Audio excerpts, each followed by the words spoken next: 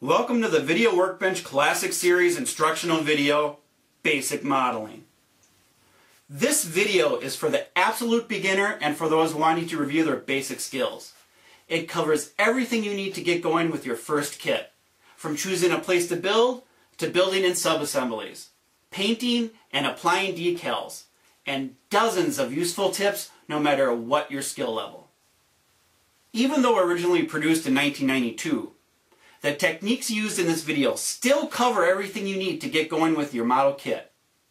The examples shown here really haven't changed too much. There is no definitive way of building a model kit. Everyone has their own way of doing things, and with time, so will you. This video teaches dozens of useful tips, no matter what your skill level, including what I consider the 3 important T's of model kit building: tips, tools, and techniques. I would like to talk a little bit about the instructor in this video, Chuck Davenport. He's a former United States Air Force navigator who made extensive use of his models and photography during his military career. He's used his model kit photos for intelligence briefings and often fooled experienced aviation officers. His model kit photographs have appeared in trade magazines such as the Journal of the International Plastic Modeler Society and Fine Scale Modeler, just to name a few. I hope by watching this video that you walk away with a better knowledge of how to safely and correctly assemble a plastic model kit, along with having found or coming back into a hobby that is very fun and rewarding. Thank you and enjoy.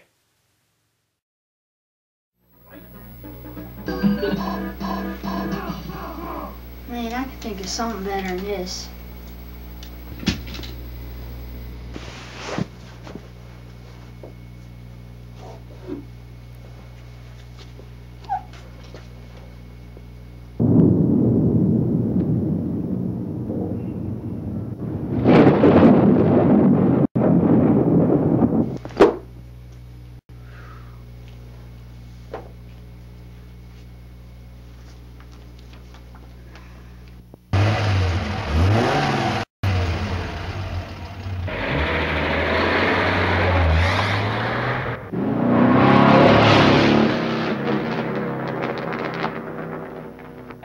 Isn't it better to think of it in your own head than to have some video screen tell you that you're having fun? Yeah, I never thought of it that way. Where am I? Your imagination. I'm going to show you how building models can be a lot more fun for the mind than just sitting around punching computer keys. Is that the truck I was driving? Yeah, it sure is. You want to build one just like it? Yeah. Okay, well, let's get to it. Here you go.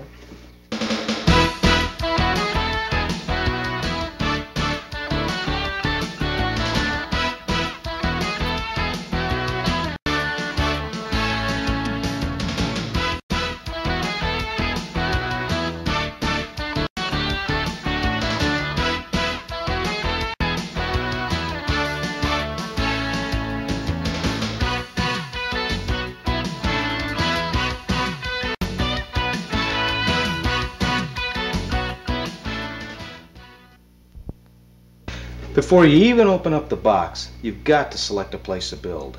Well, I don't have a place like this, and if I get glue on the table, my mom will kill me. Ask Mom or Dad for a place to build that's well ventilated or near a window that can be opened, and lay out newspaper or a piece of cardboard. Open the kit box using a sharp knife or scissors.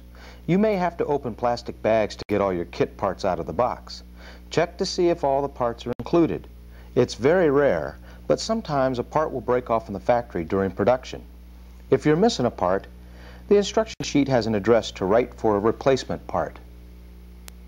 The next step is to read the instructions all the way through. They contain helpful modeling hints and describe the steps in building the model. If you prepare well before building, you will have an easier time and much more fun. It's important that you wash the kit parts in warm, soapy water. This is to remove oily mold release agents used at the factory to get the plastic trees out of the hot molds. Your paint won't stick to the plastic if you leave this oily mold release on your parts. After washing, let the parts air dry. Lay out all the things you'll need so that you can easily find them while you're building. The tools you'll need are a hobby knife, snips or shears like this tester sprue cutter, glue, tweezers for picking up small parts, masking tape, rubber bands, a water bowl for decals, kit parts and your instructions. This handy tester's tool and paint organizer keeps everything in order on your desk, which is really convenient if you only have a small area to work in. Okay, we're ready to start building. How do you turn this box of parts into that cool truck? Oh, well, that's easy. We start by building subassemblies. A subassembly is a kit within a kit. You can build a wheel, and while you're waiting for it to dry, you can work on the engine. While the engine dries, you can work on the dashboard, or whatever you like. But before you build subassemblies, you have to prepare the parts. Begin by locating the parts for each section. Each part on the tree has a number that corresponds to the picture in the instructions. Some parts are difficult to identify, so use the picture in the instructions to compare the parts on the tree. Some parts have a definite left and right side. Make sure you don't mix them up. You can mark them with a piece of tape.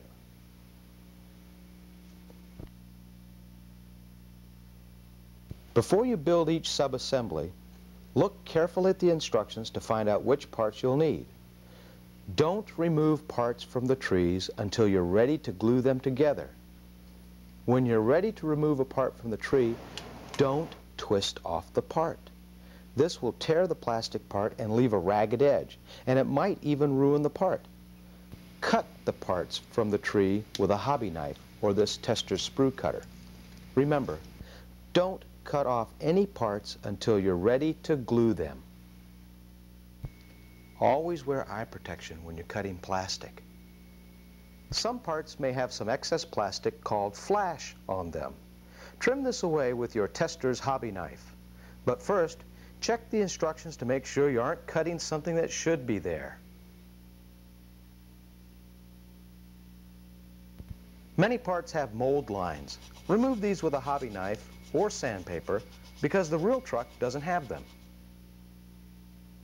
Your final step is to remove the chrome plating from the surfaces that will be glued because glue will not stick to chrome. Compare the chrome part to the instructions to see where the chrome must be removed. Before you actually put any glue on the parts, dry fit the parts to make sure they go together like they should. Dry fitting means put the parts together without glue. When you're sure the parts fit together correctly, you can then glue them together. Glue for plastic models comes in two forms, tube glue or liquid glue in this handy brush bottle or tester's needle applicator. When you're ready to glue, don't just squirt the glue out of the tube. It's messy, and too much glue will actually ruin your model. Model cement is an acid that melts plastic together. Use too much, and you'll just end up with a blob of melted plastic. Instead, put glue on your model with a toothpick. If you use the tester's needle applicator, you can easily control how much glue comes out. With liquid cement, put the two parts together and flow a small amount of glue into the seam. Press the part firmly together. If glue squeezes out, don't wipe it away. Just leave it alone. The next day, when it's completely dry, you can trim it away with a hobby knife, just like it was a piece of plastic flash. Use a piece of masking tape or a rubber band to hold the part firmly together. Plastic model cement takes a full day to dry completely. These Lindbergh 1/20th scale car and truck kits are really big, yet easy to assemble if you follow the instructions. The broken lines show you how and where each part goes. Remember, dry fit your parts without cement before gluing them together. Small parts can be tricky. Use a pair of tweezers to hold the part.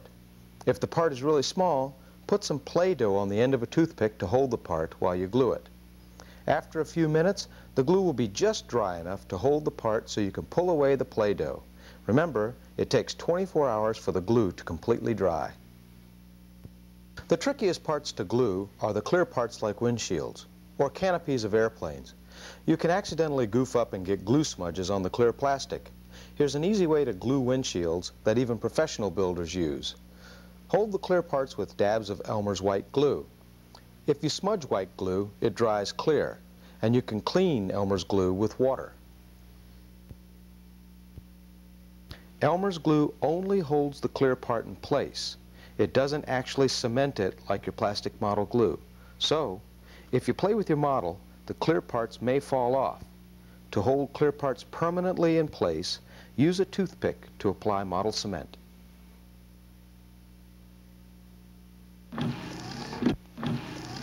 These Lindbergh trucks are molded in a glossy plastic that doesn't need painting. To get rid of these scuff marks, use a soft rag and a little dab of auto polish or wax. A little rubbing and no more scuff marks. Next, rub the plastic again, hard and fast, with a clean, soft rag. This will shine up the plastic for a great looking finish. The finishing touch for your models is the decals. Each decal, like this instrument cluster, is identified by number on the instruction sheet. Cut each decal from the sheet only when you need it. Use a pair of tweezers to dip the decal in warm water for about 10 seconds. Then, pull the decal out and let set for 30 seconds. Using the tweezers, position the decal in the right spot. Use a soft brush to hold one end of the decal and pull the backing paper away. Use a brush moistened in water to move the decal into position, and then blot the excess water with a paper towel. Careful! Use a light touch or the decal will slide away. Let the decal dry for a day. Some decals have to stick to curved surfaces or cover gaps. To get the decal to lay down over the curves and bumps on the model, brush on Tester's Model Master decal set while the decal is still wet. The decal really wrinkles when you use decal set. Don't touch the decal and don't worry. Here, you can see how the decal dries over a period of hours. Normally, after the decals are dry, you can call the model complete. But if you'd like to try your hand at painting, I can teach you some of the basics. Great. Okay. The great thing is that you can paint a car or truck any color you want. Airplanes, tanks, or ships generally have to be painted in certain colors to be accurate. So check your instruction sheet or box top art for ideas on colors to paint your kit. There are a number of paints available. I recommend either Tester's Model Master enamel paints or their new Colors by Boyd enamel paints. Both come in either bottles or spray cans. Tester's makes a range of wide to narrow high-quality brushes. Wide brushes cover a large surface area, and smaller brushes are used to detail small parts. Mix the paint thoroughly. Cut a piece of plastic sprue from the parts tree and use it to stir the paint pigment from the bottom of the bottle. Then, shake the bottle for about a minute to mix the paint. Before dipping your brush in paint, prime the ferrule with thinner. Blot the excess thinner on a paper towel. Dip the brush about halfway into the paint. Try not to get the paint on the ferrule. If you do, stop and clean it off. Paint in straight strokes, allowing the paint to flow onto the part. Do not brush back and forth or overpaint. This ruins the paint job. Paint the parts like you built them, in subassemblies. Use toothpicks, tape, or tweezers to hold small parts while you paint them. Let the paint dry for 24 hours before touching the part. When done painting, you must clean your brush. If you take care of your brushes, they'll last for years.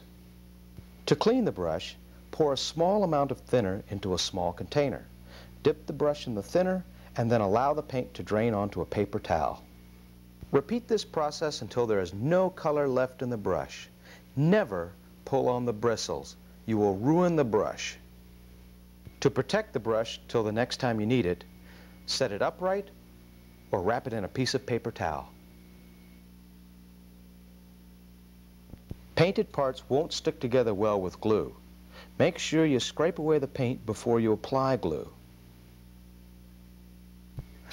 Sean, if you want to go one step further, you can try spray painting the body a different color. Spray painting the house? Paint will go everywhere and my mom will kill me again. No, she won't. Ask for permission to spray in an enclosed area like a garage and use a cardboard box. And lay out some newspaper on a table and on the floor to catch the overspray. When you're spraying enamel paints, always wear a protective mask. After you have washed the body as I described earlier, mount it on a spray can using tape. Spray on 3 coats of Tester's gray primer. Do this by keeping the can about 12 inches from the model. Begin spraying a few inches to one side of the part, then move past the part, stopping a few inches past the other side. Let each coat dry for about 20 minutes, then spray the next coat. Let the final coat dry overnight before spraying the color coat.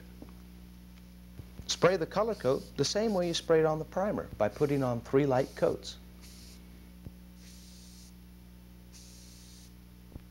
Careful though, too much paint and the color will run. Now this takes some practice, so don't be discouraged if it isn't perfect the first few times. After the last coat dries for 3 days, put on your decals. Let the decals dry a day, then protect your finish by spraying on a coat of Tester's clear gloss enamel. What a cool truck. That's right, Sean. With your imagination, you can build a kit that'll take you anywhere, from the Jurassic period to the sky to the sea.